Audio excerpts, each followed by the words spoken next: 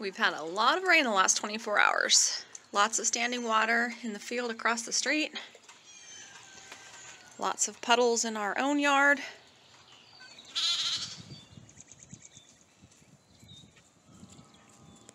I've got some tiny baby zinnias coming up. So excited. Such a good girl, Gretchen. That one's pretty dark.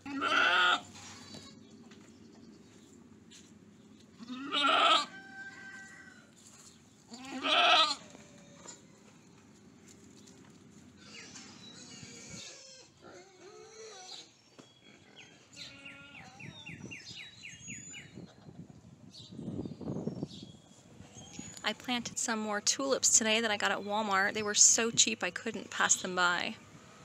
Everything's starting to grow. I still have some cleanup to do in my beds in the front, but I don't want to uncover too much yet because we may still get some hard freezes.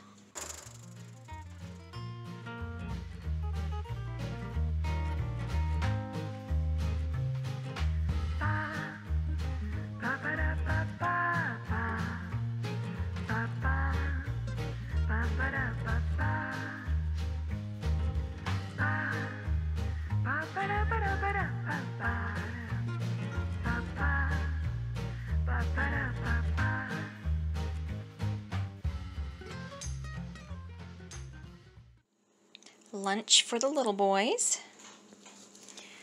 This is what I got today in the mail. I'm super excited. Bunch number 2.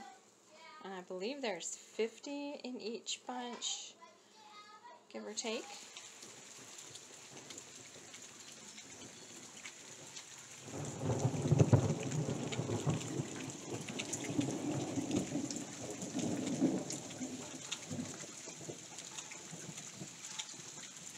It's a rainy day today, so it's a perfect day to just do stuff in the house. I have a lot to do outside, but there's not a lot I can do today. So it's okay, because there's no shortage of stuff that needs to be done in here either.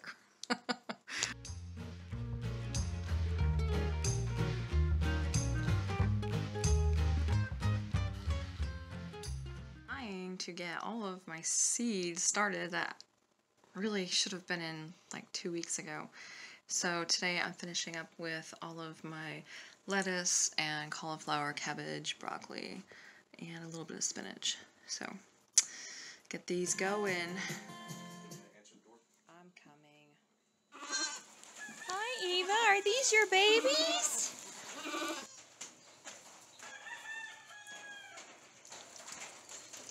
What a dreary day. It has been just misting all day long. Everything was so wet and muddy, and we had one set of goats, newborn twins. One set of twins were born today, and then the other set of twins that were born just a couple days ago, we could not find them anywhere. We searched all over in the rain, in the mist, and finally found them way back hidden in the back corner of our storage area of the barn that does connect to the goat area.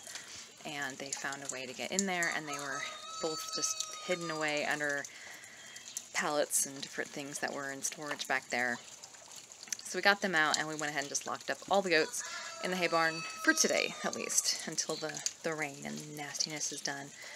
Gretchen, for some reason, likes to have her babies hide in the most obscure places, and every time she has babies, we have to go around searching for them because we never know if something got them, you know, an animal, because there are some signs that there's dead animals around from something. Something is killing chickens, and we found a dead possum laying out there and a wild rabbit that was killed just laying there. So just strange things, and we don't want to take any chances with our tiny little newborn goats being killed and carried off. So anytime one's missing, we spend however much time we need to find them. And they're usually always Gretchen's babies that take the longest to find. Alright, so I've got all of the seeds started for this week. Hopefully by next week's update I will have some little tiny sprouts to show you.